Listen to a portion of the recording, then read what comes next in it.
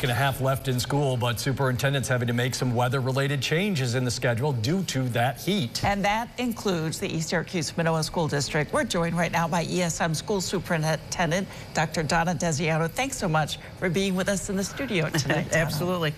So Donna, you did make, we hinted at it, some changes to the schedule. What are they, especially impacting the younger kids, and what happens with the Regents exams? Sure, the Regents exams are ongoing. The Regents exams are either in an air-conditioned setting within the high school or somewhere within the district, and those are designated sites, and they must be administered at the time that the state has designated. They cannot be changed. And so those are all in place, and they are all ongoing each and every day. Little kids, though, younger kids? For the younger students, we actually modified the schedule for this week. We actually, with Park Hill, we actually did not have our afternoon session only this afternoon for the Park Hill for, students. But for our elementary schools and our middle school, starting tomorrow, we will be on a shortened day. So this schedules are different for the buildings, and they've been communicated with what those building release times are.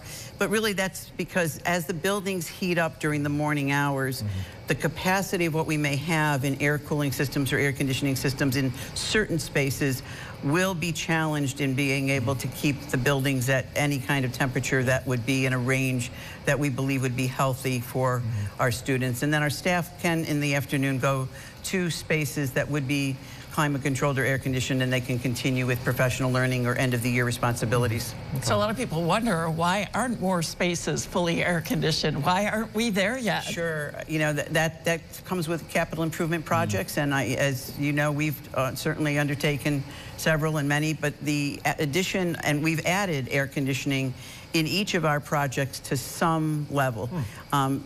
But doing that and air conditioning the entire building actually takes millions and millions of dollars, along with what it takes to then sustain it with the increased electrical costs and energy costs.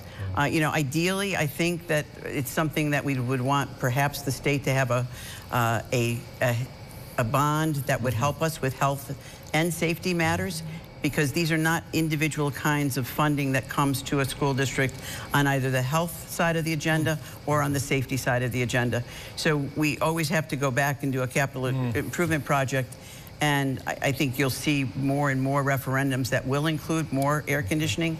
But right now, most districts do not have fully air-conditioned buildings. It's a cost thing. We want to shift gears a little bit, talk a little bit of security with you, specifically about the sandwich bag with bullets that was found in Pine Grove Middle School bathroom. You tried to, you know, get communication out there, calm fears of parents, but they were still upset. It seems like there was some sort of disconnect, I guess. Where do you think that disconnect came? Certainly. Well, first, I want to again reinforce that our students did the right thing. They have learned that if you see something, find something, hear something, say something. They immediately reported it to our school patrol officer. So we want to commend our students.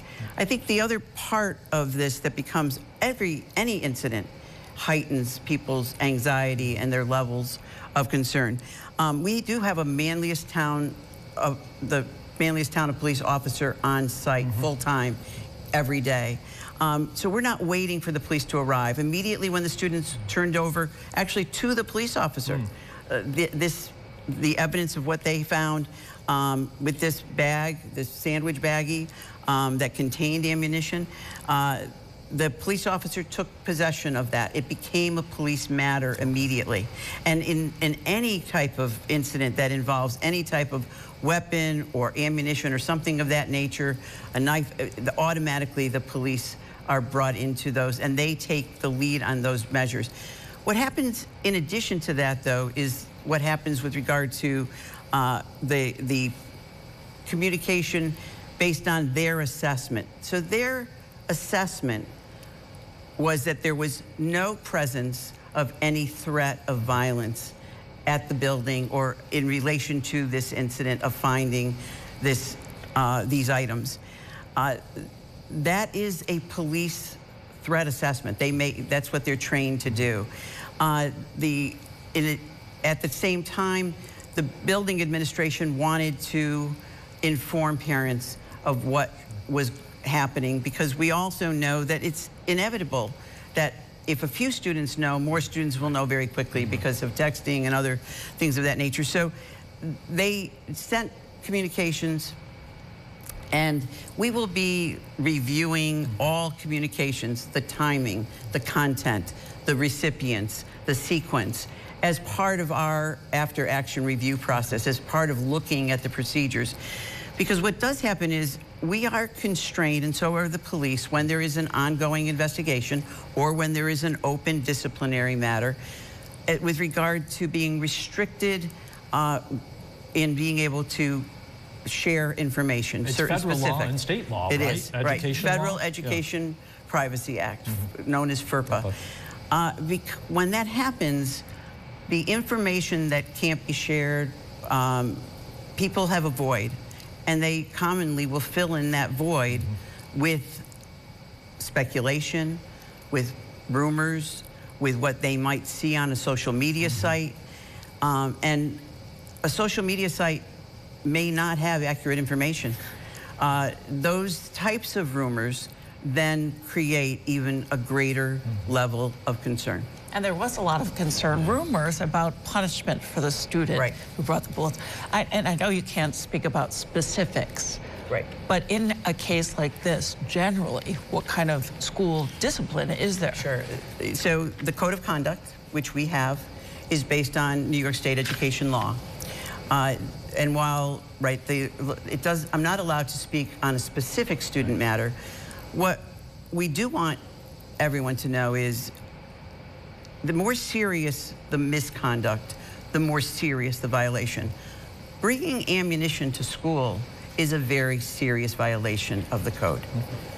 And I think it's important for people to know that the code then provides for how to deal with a more serious violation. I think some people were also interested to know that there were actually no criminal charges. Police looked at that. That's not your lane, but they looked at it and said there were no applicable criminal charges, right? That is based on the police. The police do the actual criminal investigation. The school district, and we became aware of a social media post that said there had been a short-term suspension, and we immediately got out there to say that is not accurate. Because we want people to know when we can demonstrate that it's not accurate. But with regard to criminal charges, you would have, what the chief went on record of saying is there are no criminal charges at this time. Oh, okay. The investigation is still open, and the chief has cited that the investigation is still open, or the case is still open, I should say.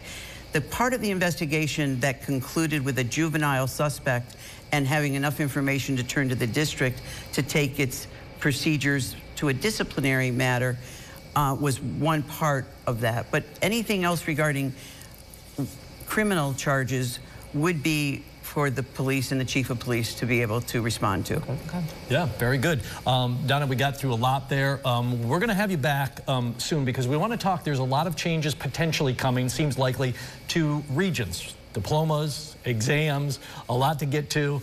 We'll let you get out on that. We're excited. Peppered you a lot. So no break for you, even though the kids are going to be out real soon. No break. No summer vacation. And I'd like to tell you that those changes are going to come sooner, but I think that we'll have time before anything changes. Good. It's very helpful for parents to try to sort it all out and get some information from you. So we appreciate you and I taking would hope time that to do whenever it's helpful for parents, that we can provide that clarity and that information. We always appreciate you. Communication's key. Exactly. Thank you. We've got more local